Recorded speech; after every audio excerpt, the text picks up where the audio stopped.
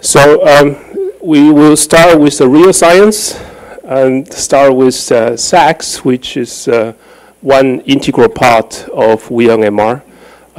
Today, Al Kikhney will be talking to us about how the SAXS is used in structural biology, and later on, I'm sure he will tell us about how to use some of the softwares to solve difficult problems. The floor is yours.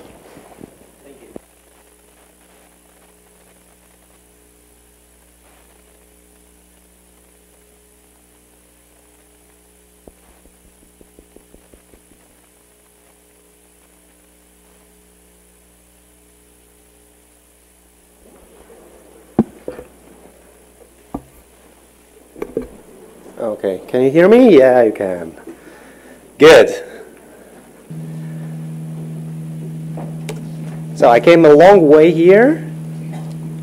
I come from the European Molecular Biology Laboratory.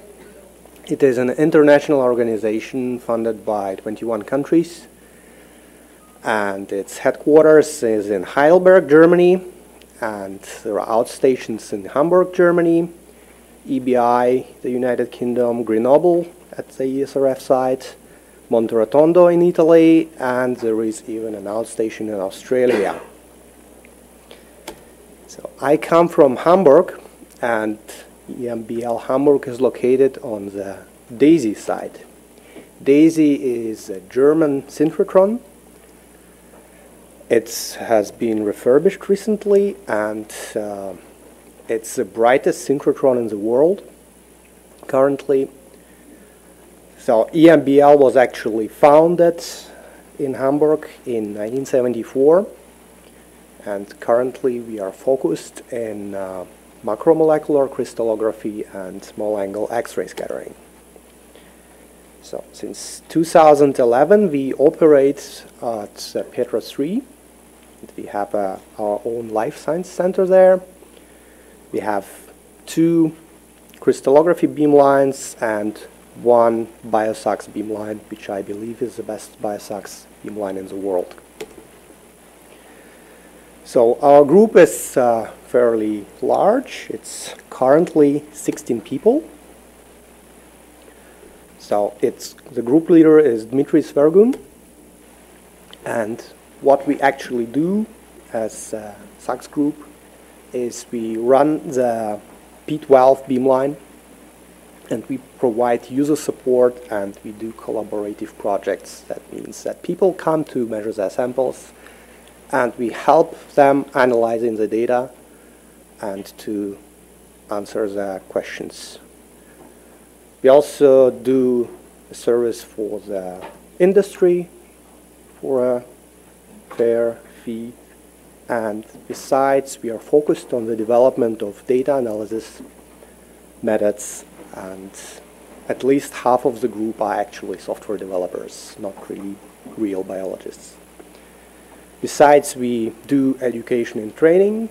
We do regular courses. There is a very popular course for SAXS that we do every 2 years.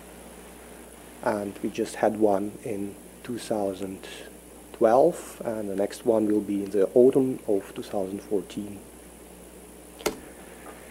So what is actually small angle X-ray scattering? So it's conceptually a simple technique where you need a solution of molecules. Typically it is a solution of proteins. Could be solution of nanoparticles, a solution of nucleic acids, RNA, protein complexes, whatever. So the solution needs to be homogeneous and monodisperse, which means that monodisperse means that we have just one type of particles, not a mixture of them, and homogeneous means that they are equally randomly distributed in the solution. I will come back to these 2 requirements later. So typically we need a fairly small amount of material, and we are talking here about few microliters of solution is a concentration between 1 and 10 milligrams per milliliter. So this solution is exposed to X-rays. It could be X-rays from a home source, lab source, or X-rays coming from a synchrotron. So a synchrotron is a particle accelerator where charged particles, typically electrons, are accelerated to nearly the speed of light, and as a byproduct of that acceleration they emit X-rays. So we use these X-rays, they are filtered to make sure that we have only one wavelength, and after further conditioning of this very intensive X-ray beam, this X-ray beam goes through the solution of particles, and this beam is scattered by this solution. So the scattering is further recorded by an X-ray detector, and the data that we record on the X-ray detector is further analyzed. So this is what it looks like at the detector. This is one of the modern Pilatus 2M detectors, and typically we get a scattering pattern that looks like this or like this. And the idea is that samples of different sizes and different shapes produce different scattering patterns. The scattering pattern is isotropic, and this scattering pattern can be radially averaged into a one-dimensional curve that represents how the intensity changes with the angle. So, and the whole idea of small angle X-ray scattering is that objects of different shape and different size produce different scattering patterns. So what information can we get from the scattering pattern? We can characterize our particles in terms of the radius of gyration, in terms of their molecular weight, and their excluded volume. Besides, just based on this scattering pattern, we can reconstruct the shape ab initio. Ab initio means that we do not use any additional information, and it is possible to reconstruct a low-resolution envelope that would represent the structure of the particle. If we have some information from other methods, typically high-resolution methods, we can analytically calculate their theoretical scattering and compare it to the experimental data. So we can validate structures in solution. Besides, we can perform rigid body modeling if we have more than two structures. For example, and here we have a protein-protein complex, and we do have high-resolution structure of protein A and high-resolution structure of protein B. So we would like to see how they look like in a complex, so it is possible to get the structure of the complex using SAXS. If we have only partially some information about the structure of the whole protein, we can use SAXS to add the missing parts.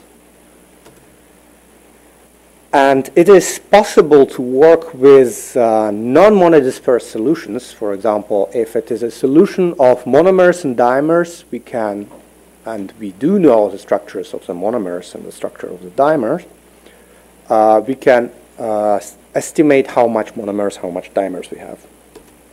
Besides, SAXS permits us to work with unstructured proteins. So actually about 30% of all proteins, they do not have a folded structure, so they are intrinsically unfolded.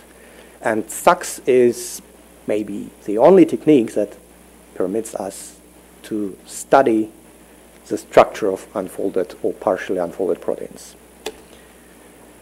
So all this is possible with using various programs from our ATSES package. So we are not the only group who develops software for SAXS data analysis, but I believe we are quite advanced in this field.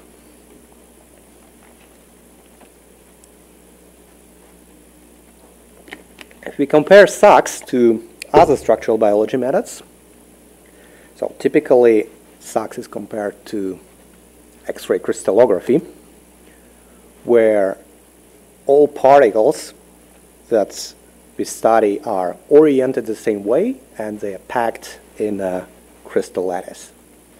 So this obviously gives some advantages, but disadvantages as well.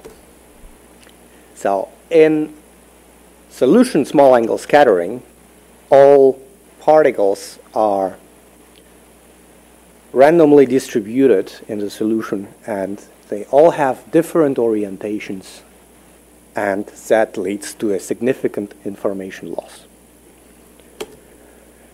However, it also has its advantages. In particular, the sample preparation is relatively easy. So we don't need to grow crystals. We just can use proteins in solution. Besides, unlike NMR, we are not limited by molecular mass. SAXS can work with a wide range of sizes, from a few kilodaltons to megadaltons and even gigadaltons. It is applicable under nearly any physiological conditions, so you can vary the temperature, the composition of the buffer, whatever other parameters, and see how the structure is changing in response to these parameters. Besides, it, as I already mentioned, permits us to work with mixtures. However, SAXS has a few problems. So first of all, sample preparation. I just said that it is straightforward. However, surprisingly enough, it is not that straightforward to get a monodisperse, homogeneous solution.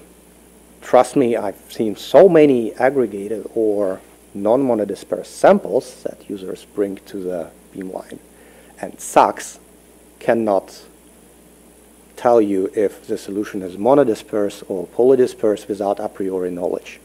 So typically, one would need to check the monodispersity in advance.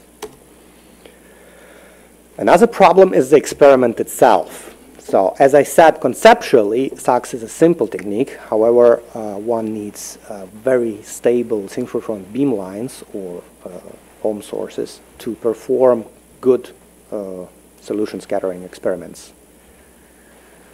Besides, if we do not have a very intensive beam from the synchrotron, but only a home source, it can take hours to perform the actual experiment.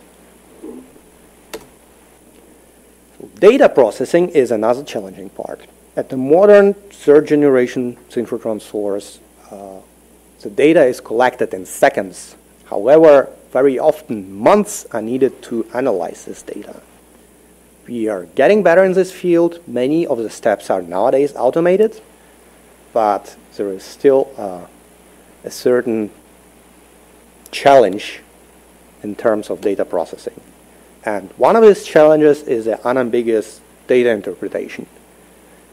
So, one of the problems is that one could come up with more than one shape that would produce identical scattering pattern.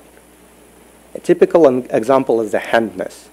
So, an object and the mirror of this object would produce an absolutely identical scattering pattern. So we cannot really resolve the handness without the use of additional information.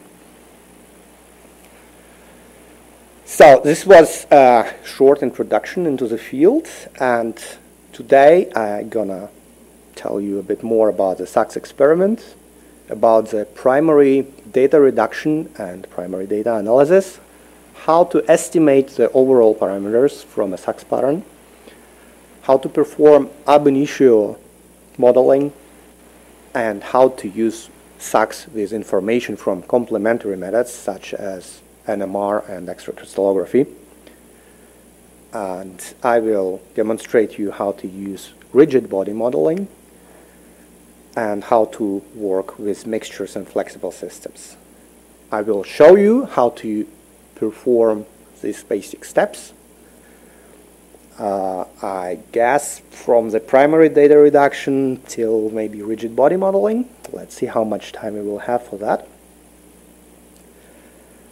And if we have still some time left, I will tell you something about automation of the experiment and data analysis.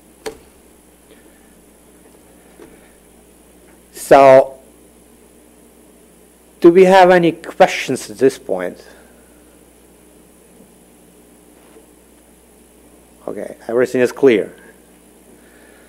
Okay, very well.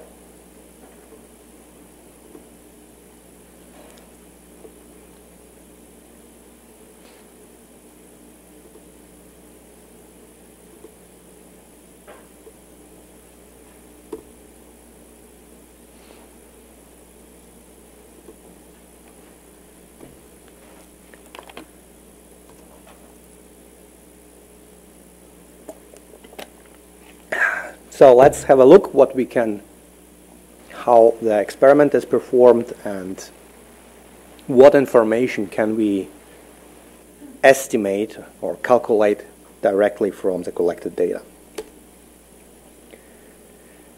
So in a typical SAXS experiment, you would need a solution of your particles of interest. Besides, you would also need a blank or a buffer, which is just a pure solvent without any particles in it. So you would need 1-2 milligrams of purified material, and we can work with concentrations from 0.5 milligram per milliliter, and we can go way higher. However, there are some problems with high concentrated materials. And the exposure time on a modern third generation source is typically a few seconds or fractions of a second. And on a second generation source, it would be a couple of minutes. If you use a lab source, that would be half an hour, maybe longer for a biological sample, depending on your source. So in an experiment, a solution of particles is exposed to X-rays. The scattering pattern is recorded by an X-ray detector, radially averaged, and then the same is performed with a pure solvent.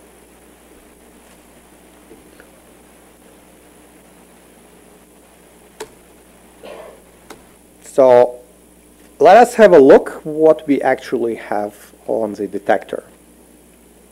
So here you see a scattering pattern from BSA, I believe, and you see how the intensity is changing from the upper part of the scattering pattern. The black thing there is a beam stop. So the beam stop is just a piece of metal that prevents the direct beam from burning the detector. And so we do not see the actual beam, but we see only whatever is scattered.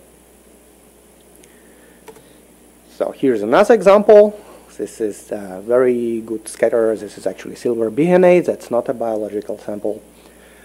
However, you see that the scattering pattern goes in rings. So that means that it is an isotropic scattering pattern, and it is typical for samples in solution.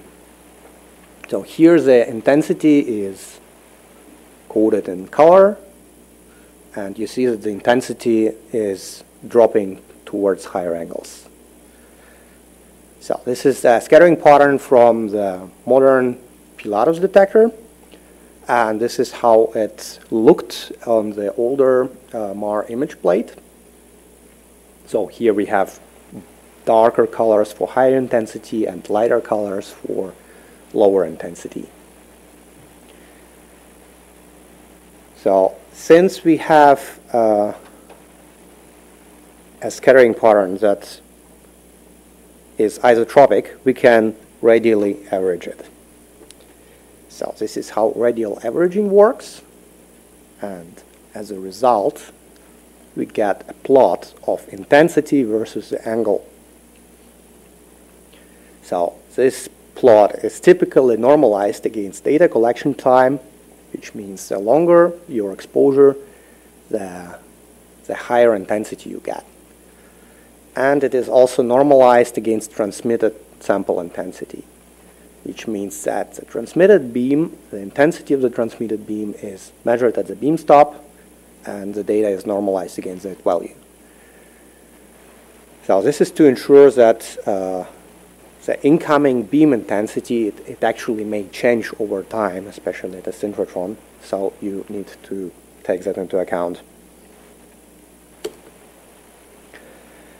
So the data is typically plotted on a logarithmic plot. You may see a double logarithmic plot in some cases, but typically we look at it at a logarithmic plot. So we have a plot how the logarithm of the intensity measured in some arbitrary units is changing with the angle. The angle is measured typically in reverse nanometers and not in degrees. So, and this is actually very convenient. So the angle I would denote in my talk as the letter S. It's convenient. S stands for scattering. And it is expressed as 4 pi sinus theta over lambda, where 2 theta is the actual scattering angle, and lambda is the wavelength. So if you change the wavelength, the actual scattering pattern will be compressed or expanded. So, and if we express the S in this way, it's very convenient because we don't care what the angle was. Sometimes the letter Q is used to denote the modulus of the scattering vector. So these are absolutely the same. There are just two different traditions how to denote the modulus of the scattering vector. So it has absolutely the same meaning. So what you actually have to pay attention at is units. So as I already mentioned, the intensity comes in arbitrary units, so it doesn't have any real units. But the modulus of the scattering vector can be either in reverse nanometers, as in this case, or it can be in reverse angstroms.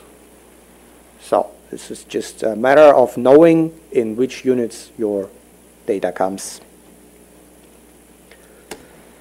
So sometimes the S is expressed as 2 sinus theta over lambda. This is relatively rare, but it still happens. And we will use the 4 pi sinus theta over lambda instead.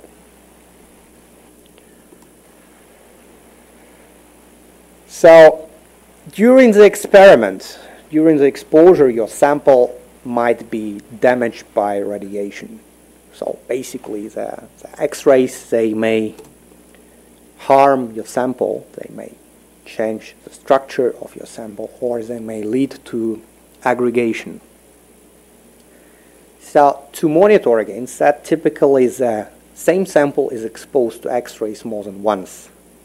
So, and the collected scattering patterns are compared. So here we have one in blue and another one in red. And if there are significant differences between the scattering patterns, that means that something happened during the exposure. And such data cannot really be used for further analysis. During the experiment, typically you would notice that it is either automated or you have to measure the same sample twice manually and compare the scattering patterns. And as a biologist, you can do something against it. You can add a small amount of DDT to your sample or whatever, like find a way to minimize the radiation damage. You can shorten the exposure times, or you can, at some facilities there is a flow of the sample can be performed.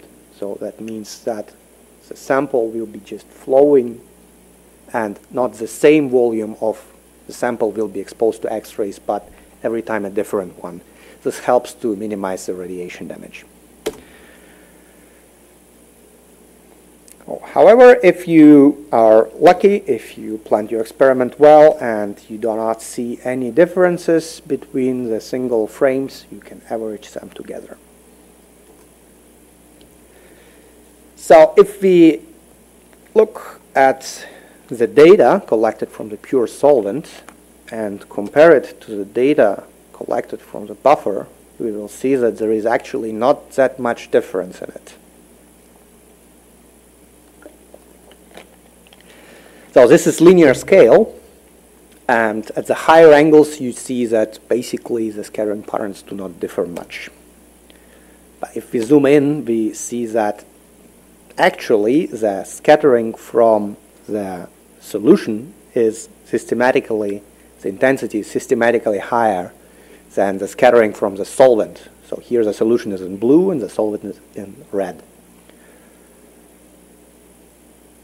So basically we are looking at these very small differences, and the difference between the scattering from the solvent and the scattering from the from the solution is about 5%. So that means that the pure solution scatters a lot, and the solution with proteins or whatever other particles in it scatters just a little bit higher. So this is a concept of the contrast, so which means if you so that if you have some contrast that is high enough to be detectable, you can perform a solution scattering experiment. If the electron density of your sample is the same as the density of the solvent, then you cannot really do much. So this is used in small angle neutron scattering. I will not go far into neutron scattering, but the basic idea is that if you have, for example, a protein-protein complex, it is possible to deuterate one protein and make it invisible during a neutron scattering experiment. So, however, let's come back to X-rays, and we collected the data from the solution of the particles and the data from the solvent. There is some difference between them, and we can subtract one from another. So this way we get a buffer subtracted scattering curve that is further normalized against the concentration. Again, the higher the concentration, the higher the scattering intensity. So the more particles you have in your solution and the more they scatter. So, and this scattering pattern is the data set that is used for further analysis and modeling. But before you start with the analysis and modeling, the first question you typically have to ask yourself, can this data be used for the further analysis? Is the data quality good enough? So for this data set, the answer is yes. This is data collected from lysozyme, and this is actually what data of good quality looks like. However, sometimes you may end up with scattering pattern that looks different, and it's visually obvious for people with some experience that the curvature of the red scattering pattern is different from the blue one. And typically the reason for that is aggregation of the sample. So when I say aggregation, typically I mean unspecific aggregation. So what does it mean? So a monodispersed sample looks like this. You have particles in solution that are floating around, and in case of an aggregated sample, these particles stick to each other and form unspecific oligomers or just aggregates. So you may have a certain amount of, like monomers in this case, and a certain amount of larger aggregates. Sometimes the amount of larger aggregates is negligible, and you can cut off some lower angles to avoid the scattering from very large aggregates and still get some information from the smaller particles. However, sometimes it is not possible and the data is unusable for further analysis.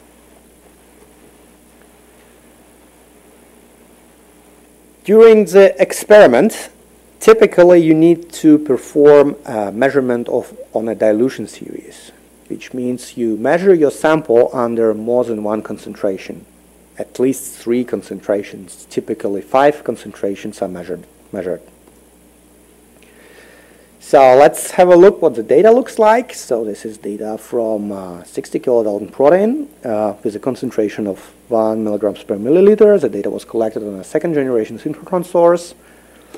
And this is the same data coming from the same sample but with a higher concentration. So first of all, they look fairly similar. However, there is a certain shift between these two curves. So they do not overlap quite well, so they're shifted. The reason for this shift is that the concentration that was measured prior to the exposure, it's always measured with a certain error. And what we can see here is how precise the concentration was measured. However, we can scale the two scattering patterns by, in this case, multiplying the higher concentration data. And scaling is typically what you would do in SAXS without any problems. So as I mentioned, the intensity is measured in arbitrary units, which means you can multiply the intensity of the whole curve. And the data will not change. So the intensity sometimes is measured in absolute units. However, intensity in absolute units is good for only one reason. It's the estimate of the molecular weight of your sample, and we will come to that a bit later. So if we look at these two scattering patterns, we will see that at higher angles there is no difference in the profile apart from the signal-to-noise ratio. However, if we look at the lowest angles, we will see that there is a systematic difference between these two curves. This is a so-called concentration effect or interparticle interaction effect. So what does it mean? In a typical, ideal, homogeneous solution, the particles are randomly distributed and randomly oriented in the solution. And that means that the particles do not interact with each other. On the very dilute solutions, this is actually the case. However, with higher concentrations, the particles may or may not, typically they will, interact with each other. That means that they will either attract each other or repulse. So if you have attractive interactions, you will have in your solution areas where there are more particles and areas where there are fewer particles. So, and this will be also will influence the recorded scattering signal. If you have repulsive interactions, the particles may perform like kind of some short, how do you say that, short distance order. So, which means that the probability of finding another particle away from one particle will be higher than random. However, there will be no long distance order, so they will not crystallize. It will be still a solution. However, the orientation, the positions will not be random anymore. So this is an unwanted effect. So which means that we would prefer to measure higher concentrations because they give us a better signal-to-noise ratio. However, these higher concentrations will be affected by interparticle interactions. So what can we do with it? We can find an overlapping region where the data basically looks identical, and we can cut the higher angles of the low concentration and cut the lower angles of the high concentration. And this way we can obtain a merged scattering pattern that will have the data from the low concentration in the low angles, merged data in between, and higher angles will come from the higher concentration where the signal-to-noise ratio is better and where the interparticle interference effects are not visible.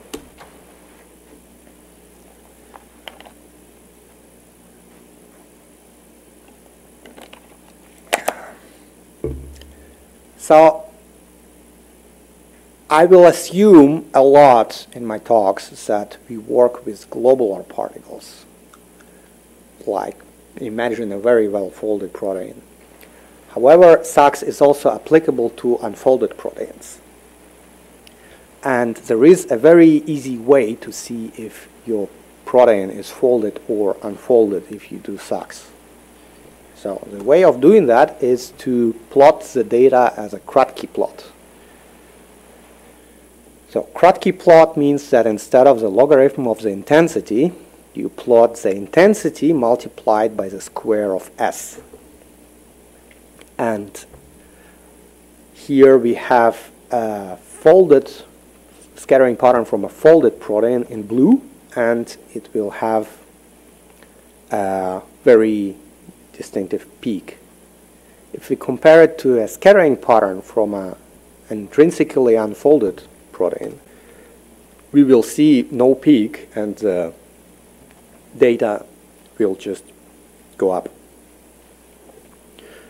If we have something in between, for example, a protein with flexible linker, we will see something in between. So there will be a certain peak, however, it will be not as broad as from a globular protein.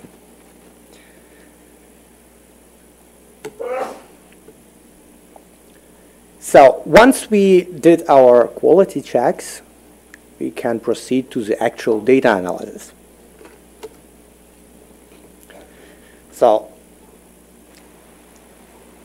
the beauty of SAXS is that if you have different shapes, they will produce different scattering patterns. So for example, here we have a scattering pattern from a solid sphere of a certain diameter, like 10 nanometers, I believe, and a scattering pattern from a hollow sphere of the same diameter and the same molecular weight, but hollow inside, and you can see that the scattering pattern is different.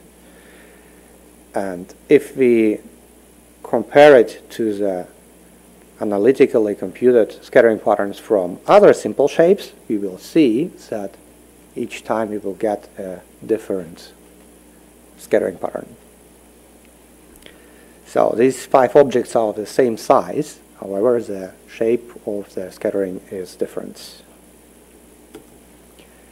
If we take an object, so the same sphere, and we'll vary its size, so this is the sphere twice the diameter, the green one is twice the diameter compared to the blue one, you will see that the scattering pattern changes. So if we further increase the size, we will see that the scattering pattern changes further. So basically, as I already mentioned, SAXS is based on the idea that objects of different shape and objects of different size produce different scattering patterns. So coming back to the experimental setup and having the size of the particle in mind, let's have a look at what data range we would like to measure and analyze.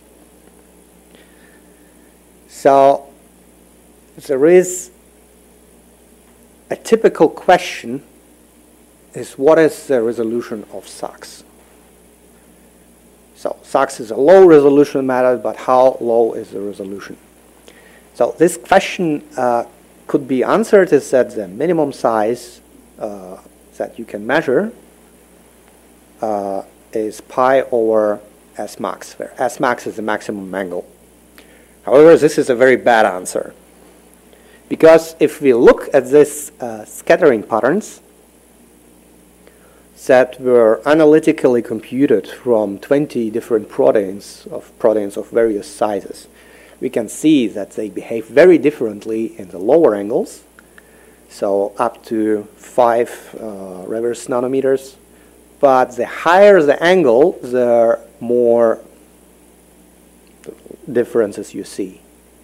So at very high angles, where you could theoretically reach the atomic distances, there are no differences in the scattering patterns. This is because the particles in solution are randomly oriented, and the low resolution information is kind of smeared out, lost. Besides, it's experimentally it's hard to measure higher angles because of the drop of the intensity with the angle, and you will have a lot of noise at the higher angles. So this is why typically SAXS, which by the way stands for small angle X-ray scattering, means that the angles that are typically measured are till 4 to 6 reverse nanometers. So if you measure higher angles, it is called WAX, wide angle X-ray scattering, and this information from the wide angles can be used in some cases. However, in structural biology, it is typically just small angle X-ray scattering. So let's us have a look at the other side of the scattering pattern, namely at the lowest angles. So we cannot really measure the angle 0 because we have the beam there. We cannot really measure very small angles because, as I showed you before, there is a beam stop that protects the detector from the incoming beam. So you don't have the information of very, very small angles.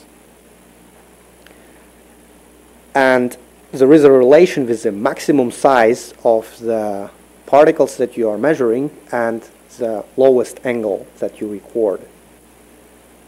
So, which means that if you have very large particles, you have to record more smaller angles. So if you're dealing with biological samples and you come to a beamline that is optimized for scattering from biological samples, typically this beamline would be optimized in a way that you can measure proteins of various sizes. However, in some cases it is possible to ask to change the sample detector distance if you have a very small or a very big particle. So speaking of sizes of the particles, there is a classical parameter that can be estimated directly from the scattering pattern.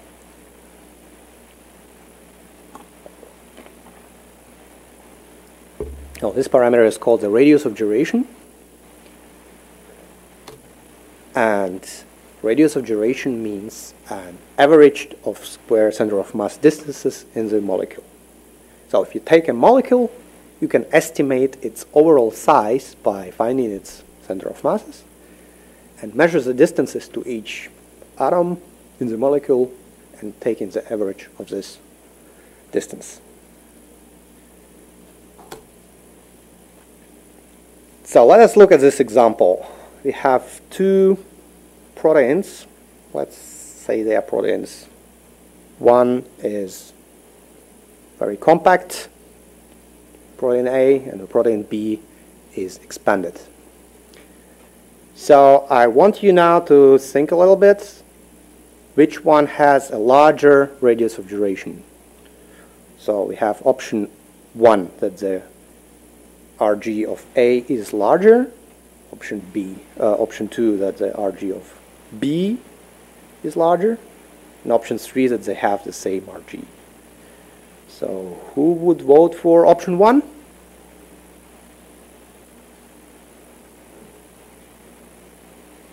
Okay. Option 2?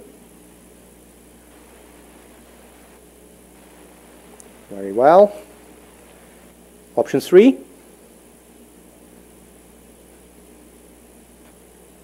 Okay, not bad. Good. So indeed, the more compact protein would have a smaller radius of gyration compared to an extended one. So let us look at these two bodies. So who thinks that the Rg of A is larger than the Rg of B? So it's just like a flat disk and the circle empty inside. So who thinks that the Rg of A is larger than B? Okay, who thinks that the Rg of A is smaller than the Rg of B? Okay, so who thinks they're equal? Okay, the second answer is actually correct. So, think of the definition. That's the average of center of mass distances in the molecule. So, in the molecule A, you have a lot of small distances close to the center of it. And in molecule B, you have only large distances. So, which means that the Rg of A will be actually smaller than the Rg of B. So, is that clear?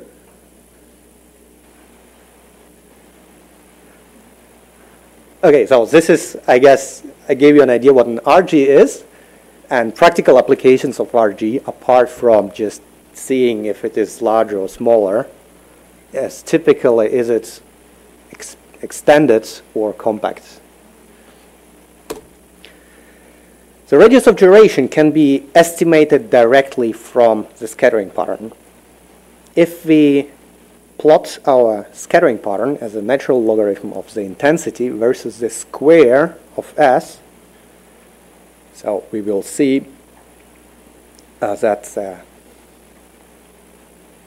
curves will change being plotted this way, and they will have a linear region which is close to the smaller angles.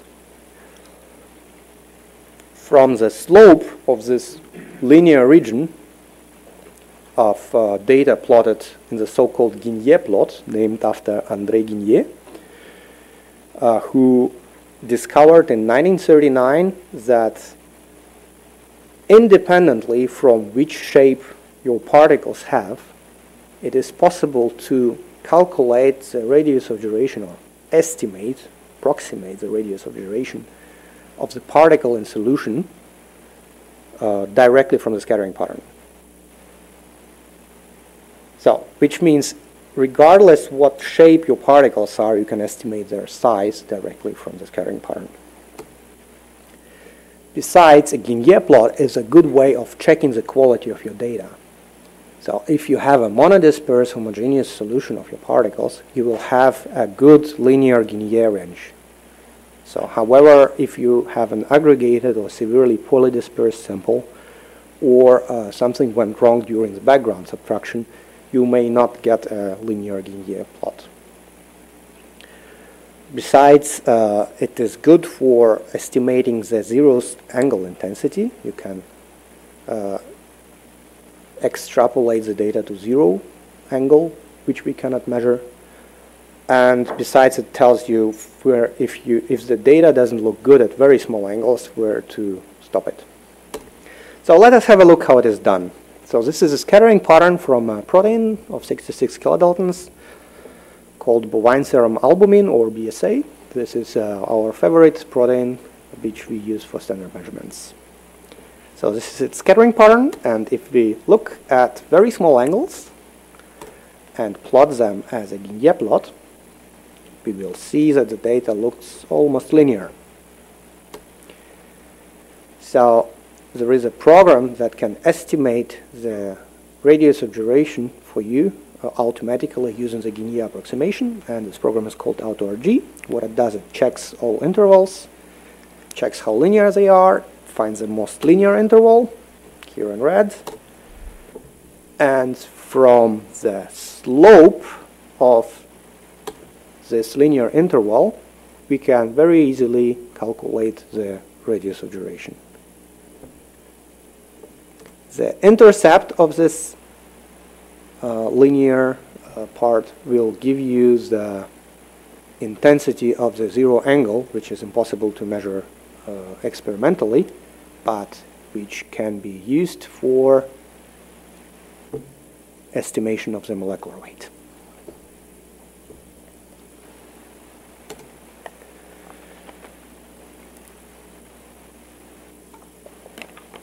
So the good news is that the higher the molecular mass of the particle of interest, the higher the intensity in the zero angle.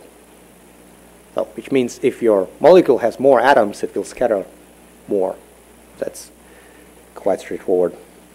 So here we have in blue the scattering pattern from a lysozyme, and in red we have the scattering pattern from apoferritin. Apoferritin is way larger than lysozyme, so which is also visible from the plot. So this is used to estimate the molecular mass. So typically what you would do is you would measure, so remember our intensity is actually in some arbitrary units. So you can either try to calibrate your beamline to get absolute units, but it's way easier to measure a standard. So if you do SAXS from proteins, a standard would be a standard protein, which is easy to prepare and where you know the molecular weight. It could be lysozyme, it could be glucose isomerase, it could be bovine serum albumin, which we use in Hamburg. So the molecular weight of BSA is 66 kilodaltons. So you measure its forward scattering, I0, and you measure the forward scattering of your protein of interest. And this way you can estimate the molecular weight of your protein of interest. So here I took some data from our beamline and measured the forward scattering of BSA. So it was 11.7 arbitrary units. And I also checked the radius of gyration of BSA, and I got 3.1 nanometers. So I actually know that the theoretical RG of BSA should be slightly smaller.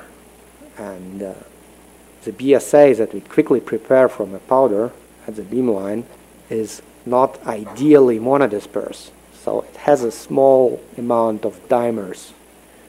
However, it is good enough for our purposes. So, and if we estimate the I0 of the lysozyme sample, and from it calculate the molecular mass, we got 21 kilodaltons. So who knows the real molecular weight of the lysozyme?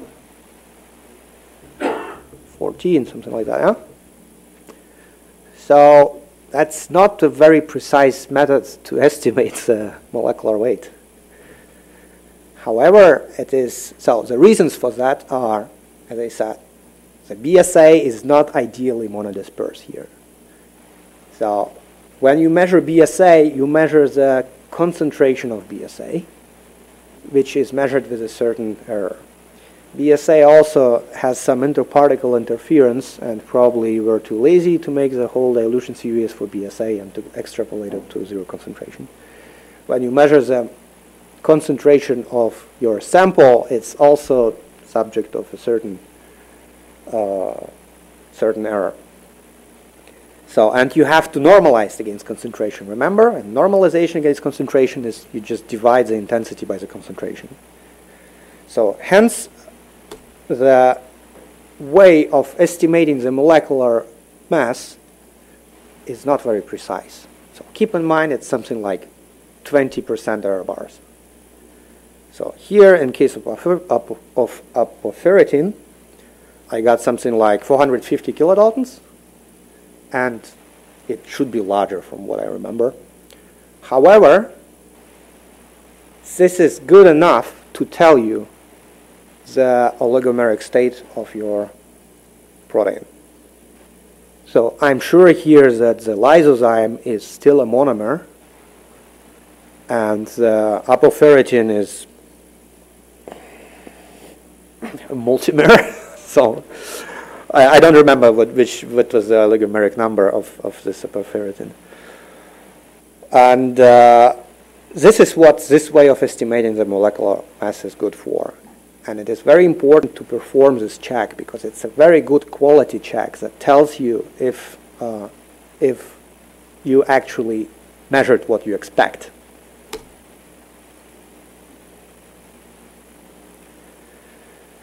So there is another very good quality check that is independent of the intensity values, which means it's independent of the errors you make during the concentration measurements. But let me first tell you about the Porrod law. So Porrod law says that the intensity decay is proportional to s to the power of -4 at higher angles for globular particles of uniform density. So globular particles means that your particle is not that much different from a sphere. Like BSA is a global particle, lysozyme is a global particle, apoferritin is a global particle. And however, if you measure a very long rod, it's not globular. Or if you measure a very flat particle, that's another not globular particle. So if you have a globular particle, and you can assume that at that resolution the density of the particle is uniform, it tells us that the intensity decay is proportional to the s to the power of -4.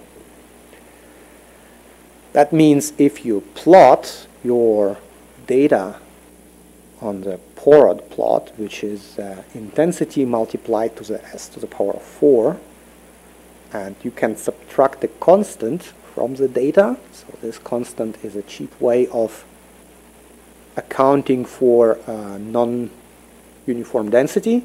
Actually, apoferritin is empty inside, so you cannot really say that it's uniform density. But the data will look like it will follow the Porrod plot. It will fluctuate around a straight line at this plot. So this is not that much interesting. However, Porrod also figured out a way how to estimate the volume directly from the scattering pattern.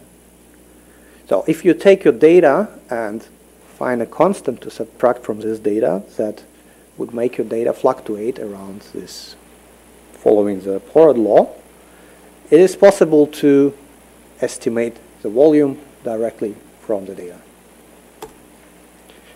So let's have a look at our example, and using this formula, I got 14 cubic nanometers from the lysozyme data and almost 1,000 cubic nanometers from the apoferritin data.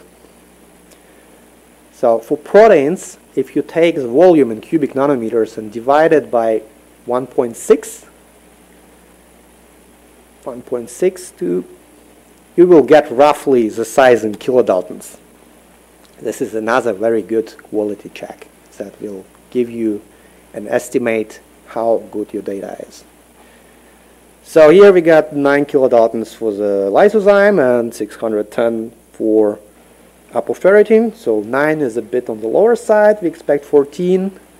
Yeah, still good enough for such a small protein. And in case of apoferritin, it's slightly larger than we expected. However, it's also no surprise because apoferritin is not really of uniform density. However, again, it gives us information about the oligomeric state and the quality of the data. So the next step in data analysis is typically the distance distribution function. So if we take our particle and measure all possible distances, so interparticle distances, and make a plot, what is the probability of finding a certain distance inside the particle? So we will get something like this. So this is called the gamma function, and it tells us that for very short distances, the probability of finding it inside the particle will be 1, and for larger distances, the probability will be lower, and we can find the largest distance called Dmax, after which the probability of finding a distance larger than the largest distance will be 0. So typically a gamma function is not used for data representation, but we use the so-called POFR function. So POFR function is this probability multiplied by the R squared. so the square of the distance. And if we plot it this way, we will get something like this. So this is a typical P of R function, and let us have a look at the P of R functions from bodies of different shape. So if we take our example with 4 bodies of different shape but same maximum distance and same molecular weight, we will see that not only the scattering patterns from them will be different, but also the distance distribution function will be different. So here we have in red a typical distance distribution function for a globular particle, which is like bell-shaped, and we see that for other shapes we will get different distance distribution particles.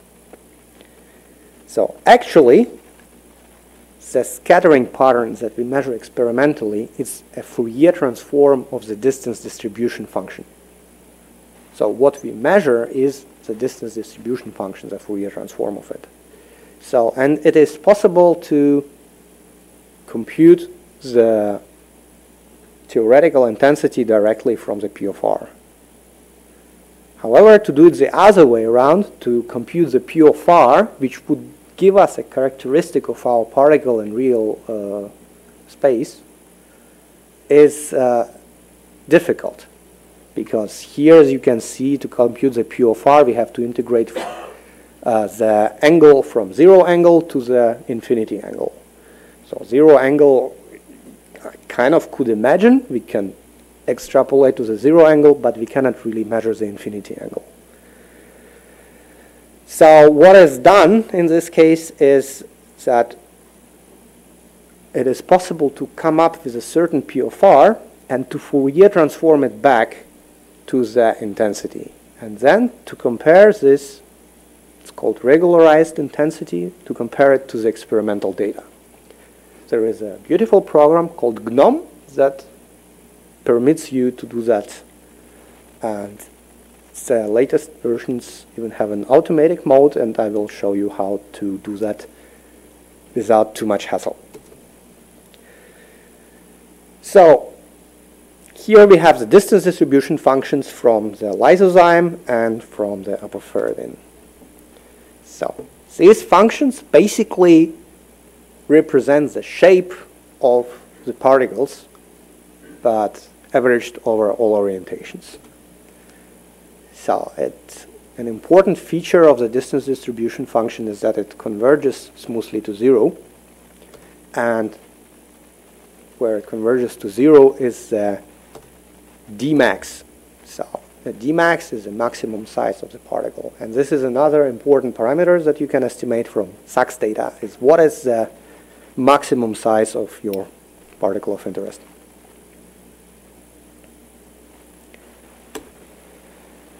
Besides, the P of R function is a good indication of the quality of the data. So here in green we have the original data from the lysozyme. You can see that at very low angles it doesn't behave very well. It goes down. This is because this is data recorded very close to the beam stop. So typically we do the Guinea analysis and cut off this data, so you can see the S minimum at this plot, and after cutting this data we can use the program GNOME and to find the regularized function here in black. So the black curve is the Fourier transform of the P of R function, and as we can see here it fits data pretty well. However, we need to remember that we cannot cut too much small angles, because if we cut too many small angles we will lose information about the overall size of the particle, and this way we can fit a different P of R function into our data. So, which means if you cut more and more small angles you will just lose the information of the overall size, and the problem might be that the model that you will build afterwards will fit the rest of the data, but will have the wrong size. So let us have a look at this example. I took a protein and 4 different oligomeric states. So it exists as a monomer. However, I constructed 2 different dimers, a compact dimer and an extended dimer, and the hexamer out of this monomer. I computed analytically the scattering patterns from these 4 particles, and then I started an automated program that estimated me the POFR functions. So as I mentioned, the POFR function should converge smoothly to 0. Here the triangles show the actual maximum size of the molecule, and the automated program called AutoGNOME did a good job in this case. However, here we see some wobbly parts at the high R values, and this is not that well. I will show you how to adjust these parameters manually. So I think let us wrap up slowly the primary data reduction and analysis. So I told you what happens during the actual experiment, how you perform the radial averaging. So first you have a 3D object that you get a 2D scattering pattern from, and then this 2D scattering pattern is averaged into a one-dimensional data set from which we can get actually quite a few parameters characterizing the original 3D object. So using various plots we can analyze the quality of the data. And the next talk will be about how to get back to 3D from the one-dimensional data set. So the good news is that all these parameters nowadays can be computed automatically. So at some beamlines, you have a pipeline, the data analysis and reduction pipeline running that would do all this boring job for you. And you will end up with a summary that looks like this, where you have the radius of gyration, the Dmax, the molecular weight estimated either from the forward scattering or from the volume as a table. However, it is important to know how these parameters are obtained in order to double check these results if needed. So, and thank you for your attention.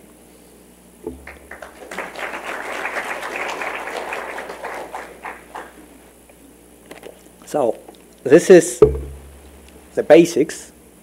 So if you didn't get something at this stage, please do ask questions, because otherwise it will be more complicated further. So, questions?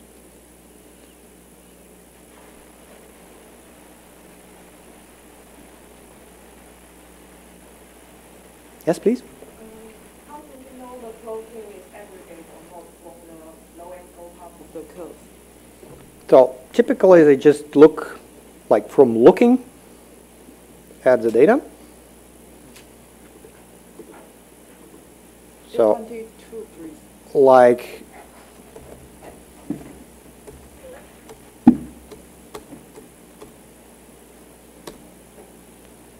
from the experience, you know that the curvature of the blue curve, so which goes like this, Yes.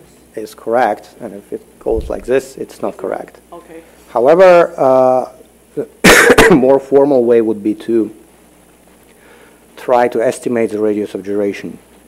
So if you have a mixture of particles of different sizes, which is typically the case of unspecific aggregation, you will get many, many different Guinier regions averaged together. And from the red curve here, it is not possible to find a linear region in it.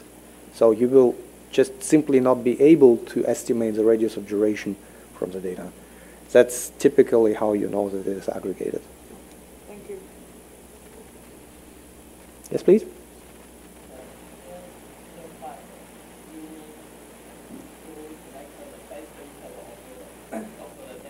Yeah.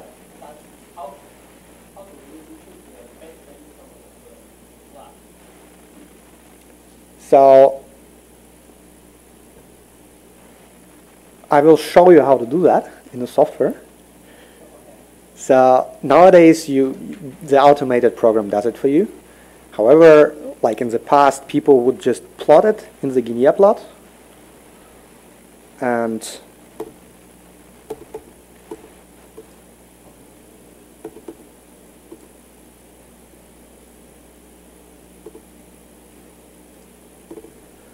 use a ruler to see which part is the most linear. However, there are certain limitations for the applicability of the Guinea law. From the mathematics, you have to choose a region where the maximum S value multiplied by the RG is less than 1. So if you take the maximum S, so here it's 0.2, and multiply it by RG, it's like 3. It should be less than 1. However, in case of proteins, it is possible to push this limit a little bit further. So typically we say that it should be less than 1.3. This wouldn't give you that much options for finding the radius of gyration. However, I will show you later how to do it using the software.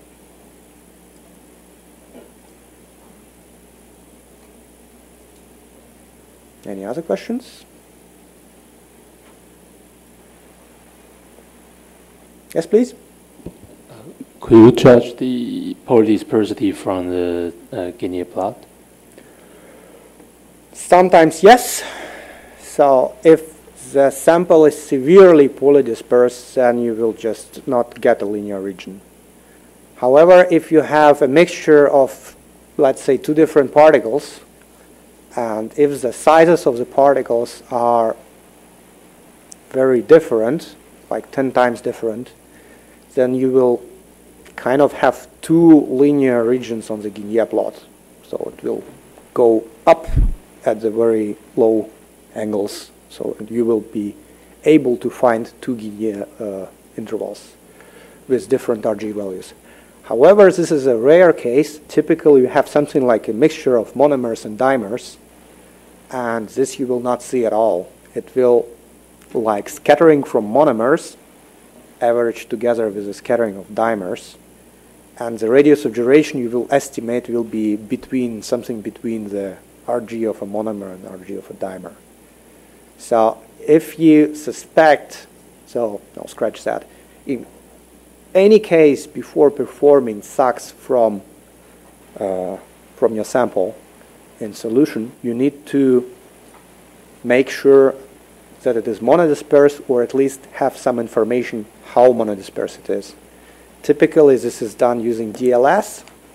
There are other methods to see how monodispersed your sample is. But if you have a mixture and you don't know about that, there is no way, usually no way, you can tell that for sure from the SAXS data.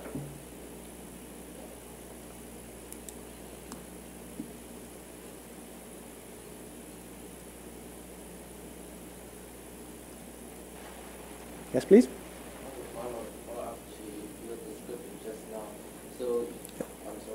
So, can you give a general idea about the SAXS in the wet lab?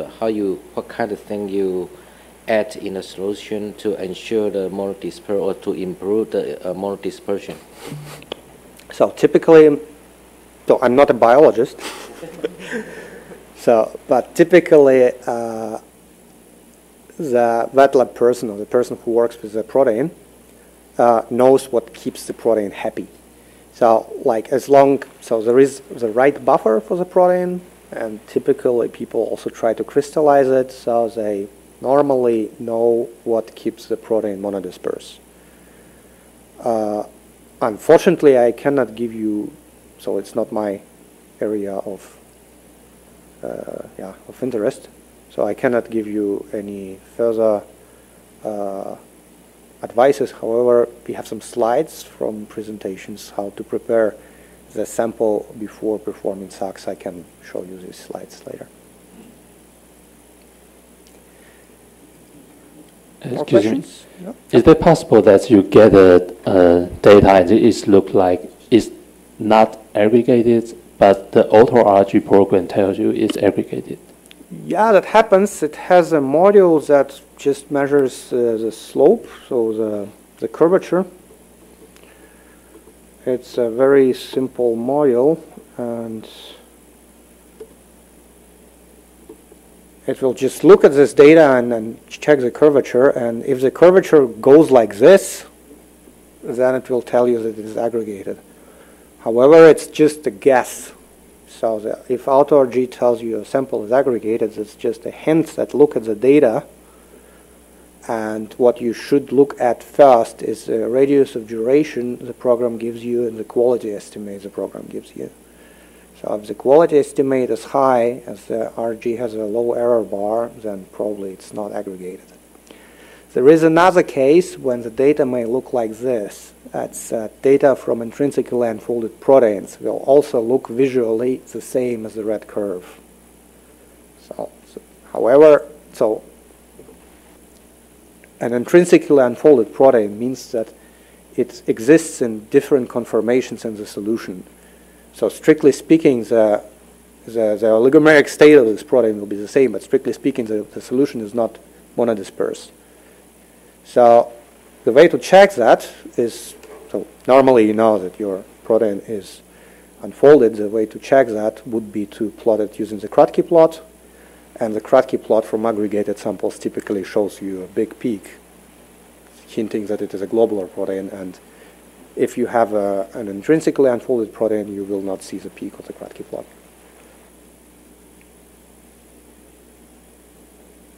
Yes, please? And you mentioned that we cannot cut too much the small angle data. Yep. So typically, how much is too much? And usually, typically, what's the data range we should use for analysis? Yeah. So that depends on the size of your particle, and this is what you have to keep in mind. So that the minimum angle that you have should be less than pi divided by the maximum size found in your particle.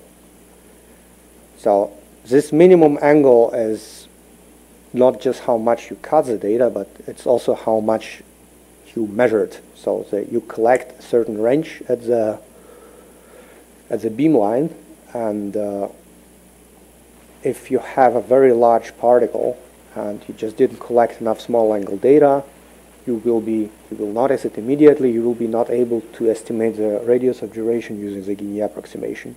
Just all the Kikhney range will be on the beam stop. So sometimes it is possible to change the sample detector distance at the beamline. However, typically it's a complicated procedure. So when we have particles that are too large, we just put the detector further away, and this way we can collect the smaller angles. But this is how you know if you have enough small angles or not.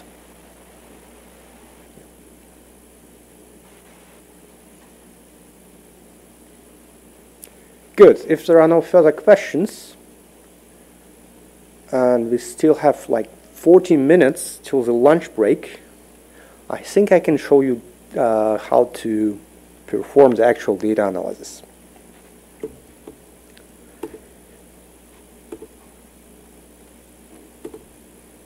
So I brought experimental data from this measurement. So, and this measurement we analyze data from two proteins. Let's call them protein A and protein B. We know that protein A is about 50 kilodaltons and the protein B is about 11. And we measured the separate proteins and their proteins, these two proteins in a complex. Or at least we hope that we measured the complex. When you work with protein-protein complexes, you have to remember, A, to measure the separate proteins, and B, to make sure that the complex is actually formed. Because sometimes you see that you have a mixture and not a complex, and sometimes you can have a mixture of the complex and separate dissociated parts. So here we have these two proteins. We collected data under two concentrations, from both proteins and from the complex. And this is what a typical measurement looks like. So normally you start measuring water. So this is done just to make sure that your station, your beamline, works fine. And besides, when you measure water, you just not measure water, but you also measure scattering from the sample cell. If the sample cell got dirty during the previous experiments, you will see that the scattering from water changes. So, however, normally this is done by the beamline scientist, and you measure the buffers and the samples. So the buffer is just a pure solvent, and the sample is the solution of your particles. So here we have both proteins in the complex in the same buffer. And typically we measure buffer, sample, buffer, sample, buffer, sample, buffer, sample. So there is a buffer measurement between each sample measurements. So let us first have a look at the data from the two proteins. And what I'm going to do first is I will have a look at the data from the buffer only.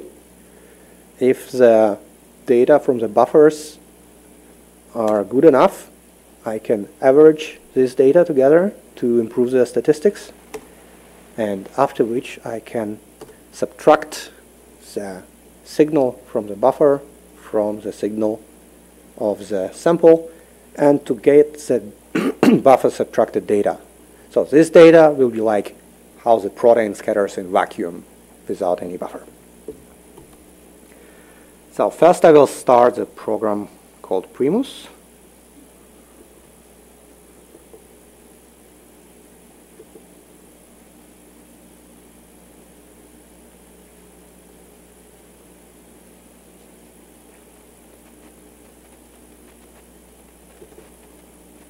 So this is a cross-platform version of the program. It's available under quite many operating systems. And I will load the raw unsubtracted data.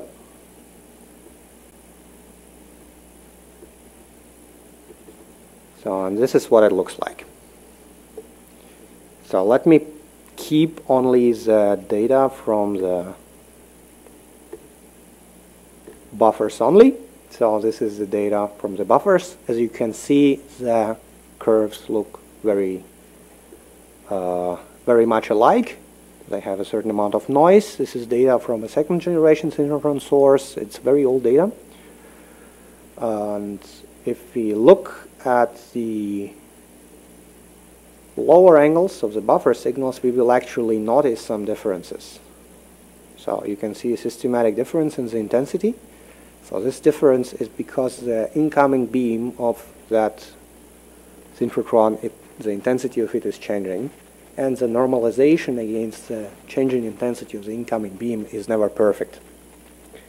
So, however, this data looks quite good to me. So what I can do is I can take the two buffers, one buffer that was measured before the sample and one buffer that was measured after the sample, and I can average them. So this will be my average buffer.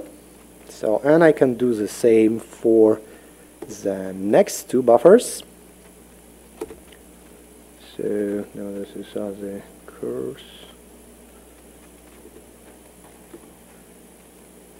So, and I click again the average button, and I get the average curve.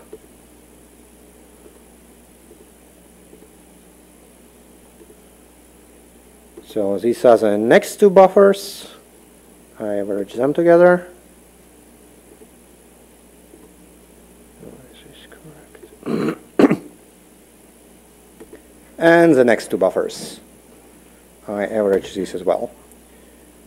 So now we have, for each of the sample measurements, we have these 4 averaged buffers. On a very good beamline and a very good synchrotron, for example, I've been to the Australian synchrotron recently, they have a very stable SAXS beamline and a very stable incoming beam.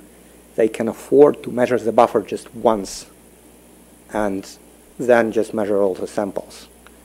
However, I would advise you not to trust that unless you happen to be at that particular synchrotron and to perform many buffer measurements in between. So now we have all the buffers and we can do the buffer subtraction. So here in green we have the scattering pattern from the protein A under 16.3 mix per mil. And that is the scattering pattern, wait a minute,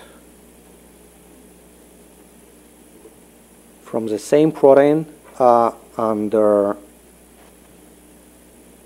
2.7 mix per mil. So as you can see, the absolute scattering is very different, and we have it much higher for the higher concentration. So if we just select the data from the sample of protein A and the buffer, we can subtract the data by clicking the subtract button.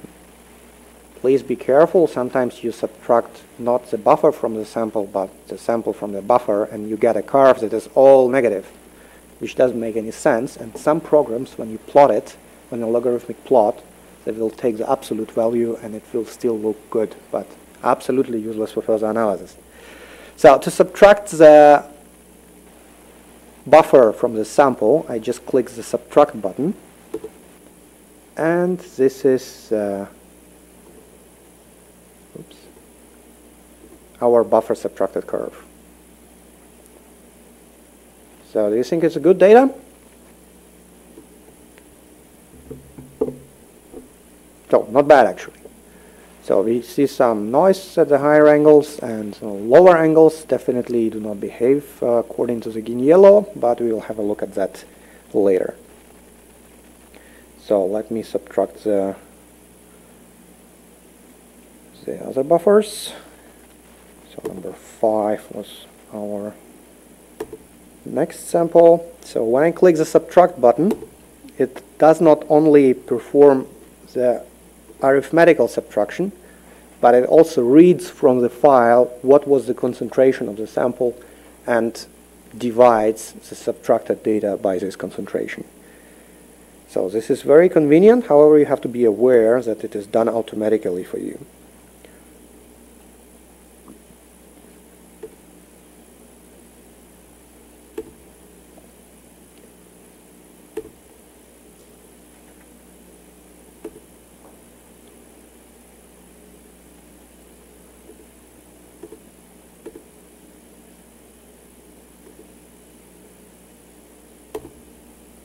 Good. So now we have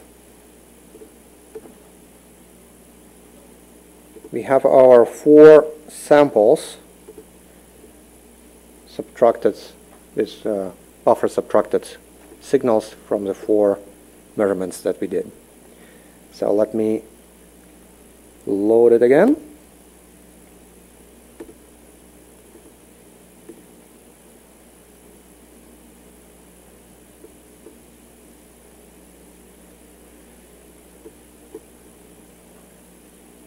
So in red we have the higher concentration of the protein A,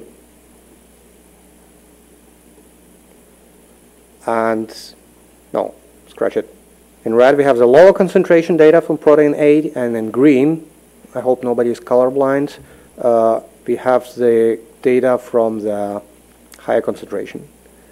So as you can see, there are strong particle interference effects that affect the signal. So we have to merge these 2 data sets. So how do we do that? We first find an overlap between these 2 data sets. So And we can do that by choosing something like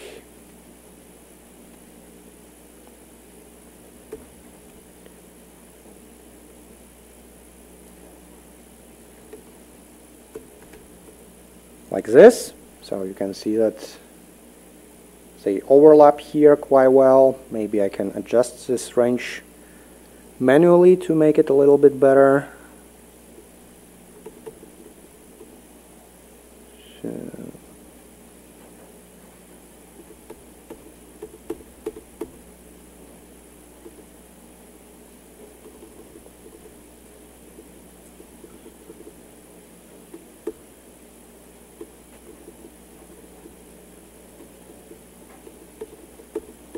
So I think this is good enough. So now you have like your composite curve that has low angle data at low angles and high angle data at high angles. And this curve can be merged together. As usual, there is an automated command line program that can do that for you automatically, but you also need to know how to do that manually. So before I merge them, let's have a look at the radius of duration of the lower concentration curve. So this can be done in the radius of duration tool, and this tool makes a little Kikhney plot. So here black dots are the experimental data, and it automatically had chosen a certain linear range where the fit for the Kikhney plot is fairly linear. So if you don't like it, you can change it. For example, this still looks very linear. However, there are also the SRG limits. So the SRG limits is the minimum S, so this value, multiplied by the current radius of duration estimated from the slope of the red curve. And the other limit is the S max RG multiplied by the values of R. So if you take any simple body and compute the P of R function from it, you will never see something like that, such a shoulder. So if you see a shoulder in your data, there could be like two reasons for it. One reason is that you actually do have a small amount of aggregates that actually do have very large distances in them. And this shoulder is trying to kind of approximate your data from the mixture. This is also a good quality check. If you see something like that, that's not very good. However, another reason for that could be that the estimation of the Dmax is wrong. Let's us try to increase the maximum size, or maybe let's first decrease it. So let's see what happens if we take a smaller maximum size. The curve, so the P of R function will look uglier and uglier. And if we take a very wrong Dmax estimate, so here you can see that the blue curve, which is the Fourier transform of our current P of R function, actually doesn't even fit the experimental data. So this P of R function is pretty useless. So if I click the autognome button, the program will again try to estimate the P of R function, and we can play a little bit with the data range. And with the Dmax, let's try to increase the Dmax. And yeah, actually, so if we increase it too much, you will see that the P of R function becomes negative, which is not good. However, there is always an optimum value. It's more, even smaller. Yeah, something like that. So this is a decent P of R function that, being Fourier transformed back to the reciprocal space, still fits the experimental data. So let's save it. And that was the protein A. And let's write down what was the Dmax again. I think it was, yeah, let's do it again.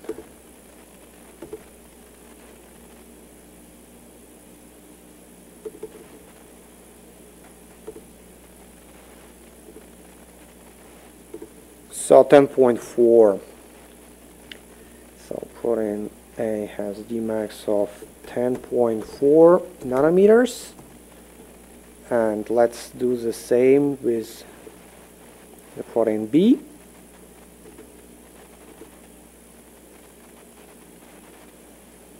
So this is what the automatic estimate gives me.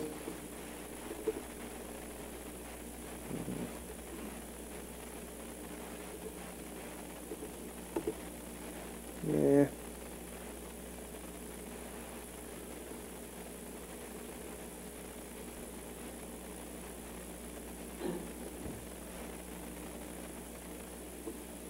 I think this is good enough.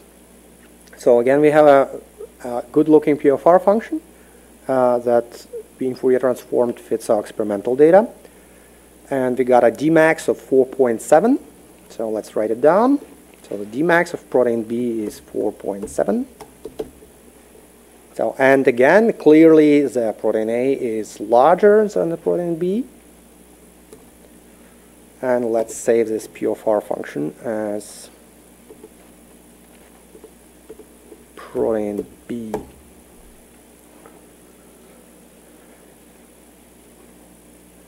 So, we still have a few minutes. Let's go wild and do the same for the data that we collected from the complex. To save you some time, I already have the merged and average data.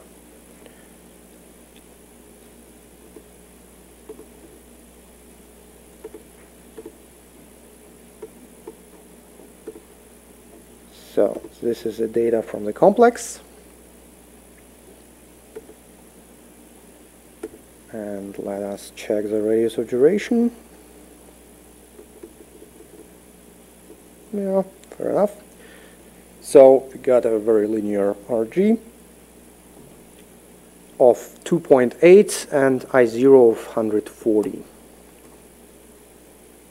So for the complex, we got the RG of 2.8 nanometers and I0 of 140 arbitrary units. So wait a minute. We have the RG of 2.8 of a complex of protein A and protein B, and the RG of protein A was actually larger. So for protein A we got 2.86, and for the complex we got 2.8. Do we actually have a complex? So who thinks that we do have a complex? Okay, who thinks that we have a mixture of protein A and protein B?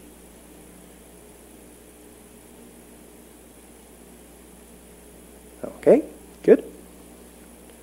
So me personally, I wouldn't be able to tell. So it is possible to have both a mixture and a complex with this RG. However, let's continue and estimate the molecular weight of the complex. So if we take the 140, the forward scattering of the complex, and put it in our formula, what would be the molecular weight of the complex? Who can tell me? Come again? 58 kilodaltons. So, and since the protein A was 50 and protein B was 11, we expect something like 61. So if we had a mixture, we would have an estimate between 50 and 11, so less than 50 and more than 11. However, we got something very close to the expected molecular weight of the complex. Hooray! We have a complex. Isn't that impressive? Come on. So again, this is real data, and I will show you later how we can proceed with it. But I think first I will answer your questions. Do you have any questions to what I showed you?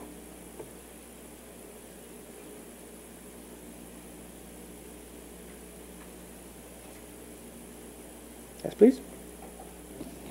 Can we use other, for example, lidozyme as a standard?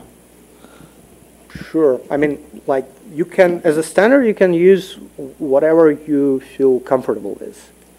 So the choice of the standard is usually, if you measure proteins, you usually use a protein as a standard.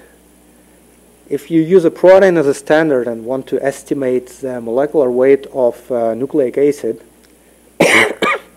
then you need to take into account that the contrast of the nucleic acid is approximately 2 times higher than the contrast of the protein. So you cannot really use this formula, but you have to like multiply it by 2 roughly. So if you use something specific, then probably use if you use dendrimers, normally you use another standard. However, the choice of standard is very simple. It's A, it should be easy to prepare, B, it should be of a stable oligomeric state, and C, it should be well characterized. So BSA is also very cheap, so that's why we use BSA. However, we encourage the users to come with their own standard, and every time I'm very surprised when they come and they start complaining, like, why do you use BSA? Glucose isomerase is much better. Yeah, why didn't you bring glucose isomerase? So the choice of the standard is normally not that important. Yes, please. So when we are Fourier transfer the. So when we Fourier transfer the PR function back to the I function, the intensity curve, how do we judge whether the curve we calculate fits the data? I mean, just by eye. So is there any parameters that we can use? Like in X-ray, we have R3 to judge, and yes. So is there any parameter that help us to judge? There is one. However, judging it by eye is actually better. So there is a parameter, obviously, somewhere. If you open the file, so let us have a look. So this is a file that we saved. If you open it with a text editor,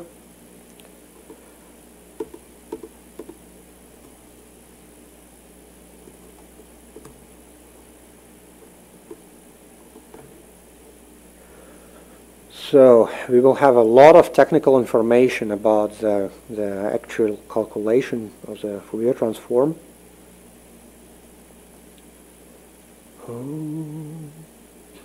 So, however, we will get the so-called total estimate, and I think 1 is good and 0 is bad, and it will also give us a hint if this solution is reasonable or not.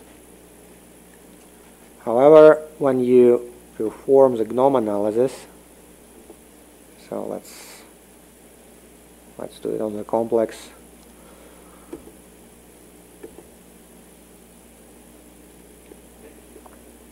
So you can try to play with the parameters. So for example, if you put a very large Dmax, you will see that there is something wrong here. However, it will still fit your data very well. But the P of R function obviously doesn't look good. Besides, you will get a warning that with this Dmax, your S value is too small. So this is another kind of automatic quality estimate for you. If you use very small Dmax, you will see that it will not fit the data. So I believe if I save it now, it will give me a worse estimate. However, usually you have to choose between 2 very close solutions, and it requires some feeling. And as you can see, there is an automated way that will estimate it for you quite well, actually. And very often you don't even need to change this. Yeah. Yeah, in the documentation you will find more details about how it is estimated and other parameters that may help you. Yeah. Yes, please. At least in our settings in Taiwan, the data has been subtracted, the buffer contribution has been subtracted automatically. And sometimes at the high angle region, then you get negative SAXS intensity, and then I think for the program, then it has some problems. So in that case, other than repeating to get the better data, is there a way that, for example, because sometimes you get a dip and you get some intensities again in the higher angle, is there a way we can somehow still make use of the higher angle data but circumvent the negative contribution?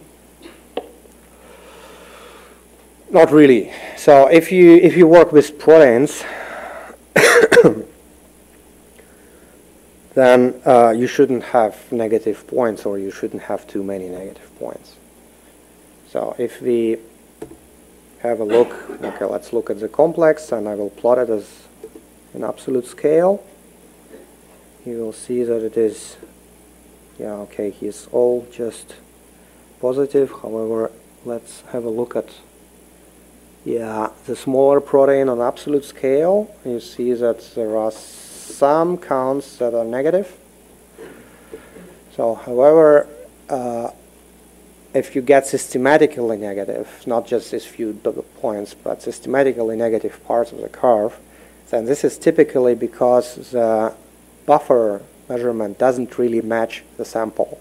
So the most common reason is that the buffer was not taken from the dialysis, but it was prepared the same way as the buffer in which the sample is in. So this is not good enough because of these very small differences. Another reason for that is improper normalization. So the normalization is never perfect, especially if you have, yeah, heavily depends on the beamline, but sometimes the normalization is not correct. In this case, you can scale the buffer slightly, but it's not recommended. It's better to repeat the experiment under better conditions, because this is already, scaling the buffer is data manipulation. So, and there is another case, and the samples, they actually absorb the X-rays.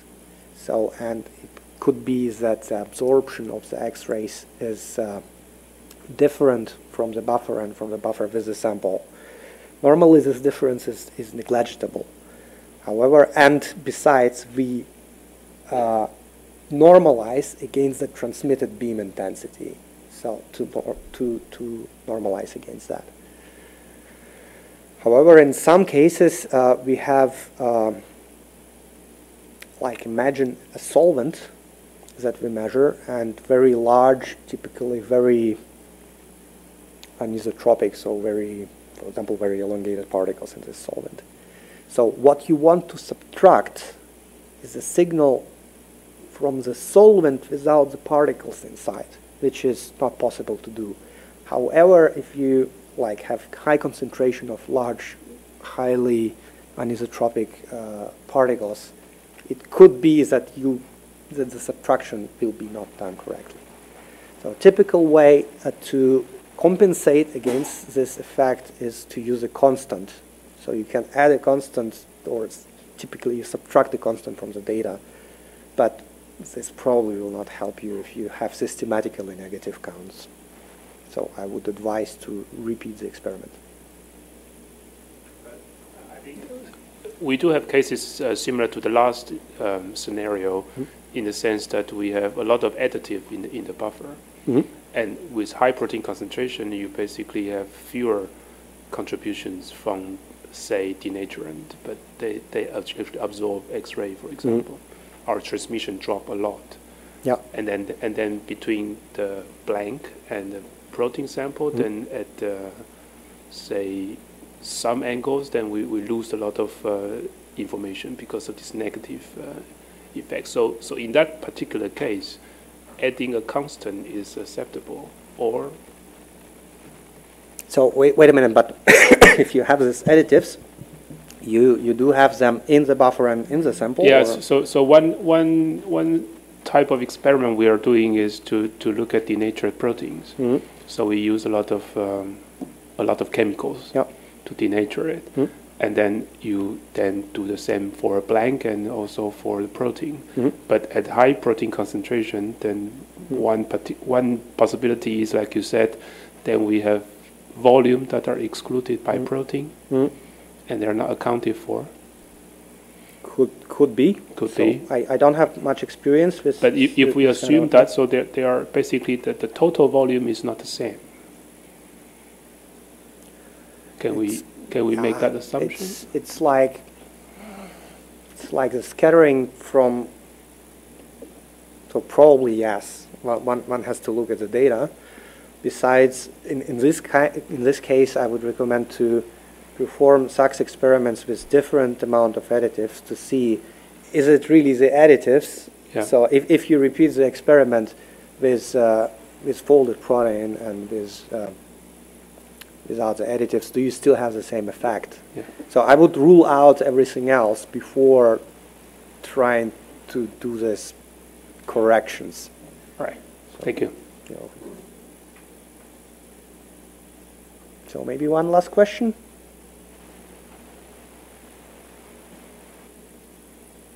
Okay, very well. We are well on time, so let's go have some lunch, and thank you for your attention.